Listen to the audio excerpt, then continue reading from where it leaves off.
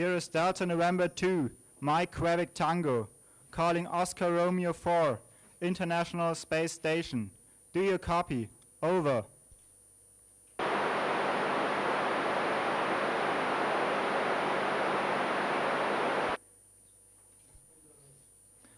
Here's Delta November 2, Mike Quebec Tango, calling Oscar Romeo 4, International Space Station. Do you copy? Over. Delta November 2, Mike Quebec Tango. This is Oscar Romeo 4, India, Sierra, Sierra. Radio loud and clear, over. Hello Paolo, here you loud and clear too. Greetings from Munich to the International Space Stations. Here are the questions for you. In the space station, do you dream of Earth or space? Over.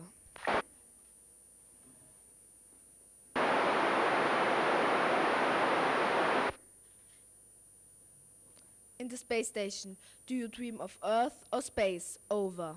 Well, actually, I'm not sure what I'm dreaming. I'm dreaming about all the usual things, strange dreams sometimes, normal dreams, but nothing different from Earth, from when I am on Earth, and I actually sleep very well. Over. Daniel, what will be the first things you will do when you return to Earth? Over. Well, Daniel, I think I will actually, I feel I will smell the earth, the smell of the wind, feel the wind, and probably eat something fresh, because I haven't eaten something fresh for a long time. Over. Tim, what do you do when you have homesick? Over. Well, Tim, I don't get that much homesick. I'm used in the years and years of training to be away from my friends and family. I have a wife or a daughter, so I don't really get homesick much, but I call them often. Over. Daniel, передайте, пожалуйста, привет вашим коллегам Александру, Олегу и Дмитрию. Как вы сотрудничаете? And Daniel, everything is going fine here. Alexander and Oleg returned to Earth a couple of days ago, but Dmitry is right here and is waving. So everything is going fine. You're working really well. Over. Severin, what's your favorite thing to eat on the ISS? Over. Severin, there are a lot of food here that I really like, but overall, I really like to eat nuts and fruits. Over. Dominic, are you scared of the return flight or daily life on Earth? Over. Well, Dominic, I'm not sure if you're talking about the re-entry flight with the capsule, which is, it's a really big re-entry. I'm not really scared. I'm actually looking forward to it and experience this wild ride. And everyday life, I think everybody has everyday days. It's just on us to make them special. Over. Lena, do you think that the increasing commercialization of space travel brings a positive or negative effect with it? And if you could choose who could come as a tourist to the ISS during your mission, who would you choose? Over. Well, I think the commercialization of space travel is very positive, I think, and I'm looking forward to for the possibility to everybody to come in space and not to professional astronauts. And there are many people that I would like to be here during my mission as a tourist, my family, my friends, but also people that are able to describe the Earth in a better way that I'm able to. Over.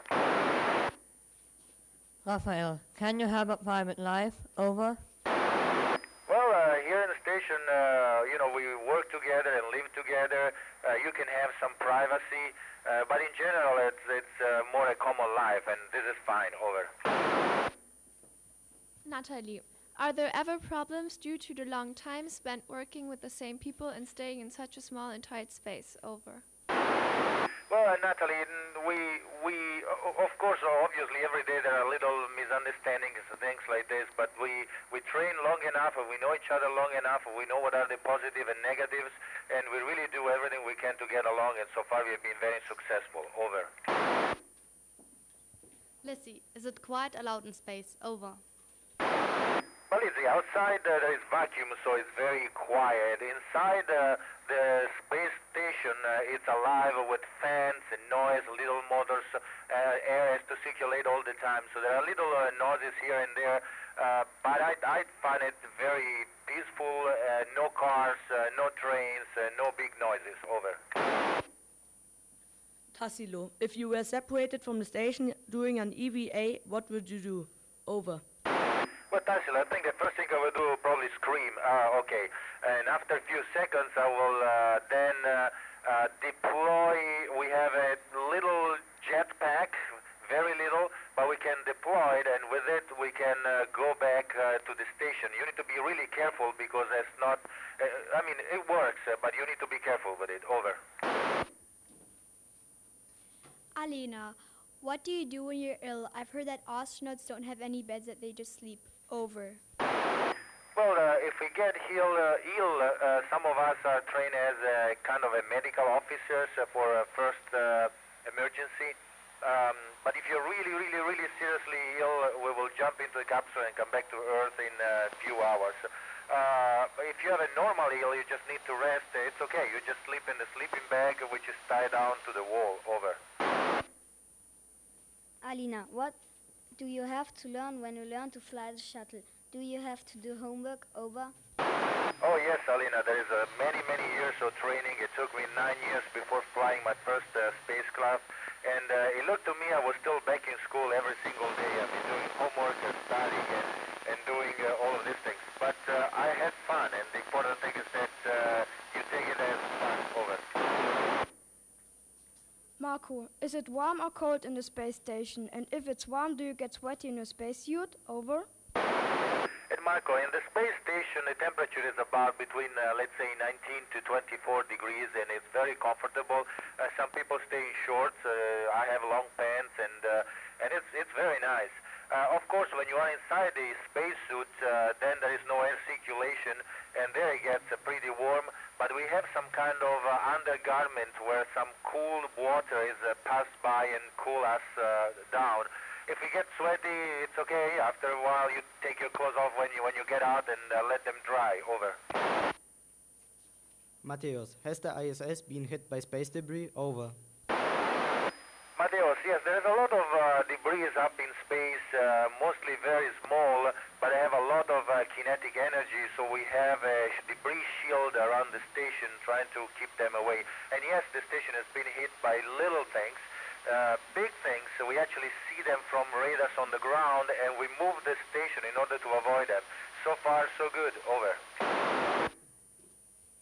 Darius, how was the liftoff for you? How do you feel? Over. Darius, liftoff in the Soyuz spacecraft was very, very interesting. I mean, it's a big carnival ride, and you actually, get squished on the spacecraft, and you try to look at all the parameters, make sure that everything was okay. I felt very good, and when I arrived in space, I felt even better. It was really nice to finally feel again in zero G. Over. Jakob, are there often arguments? Over.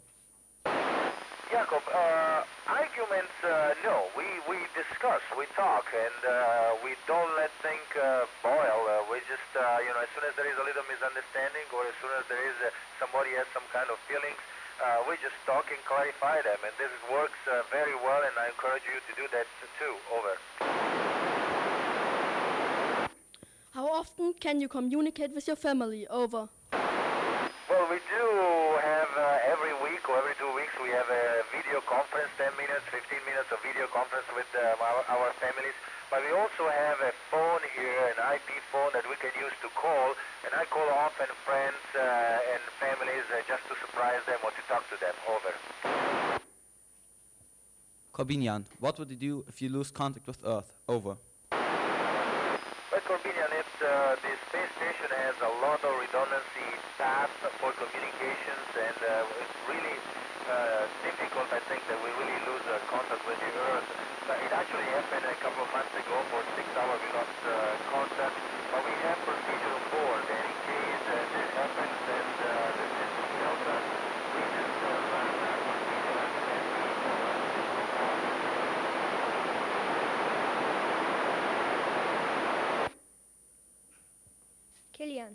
Does Earth look big or small to you? Over.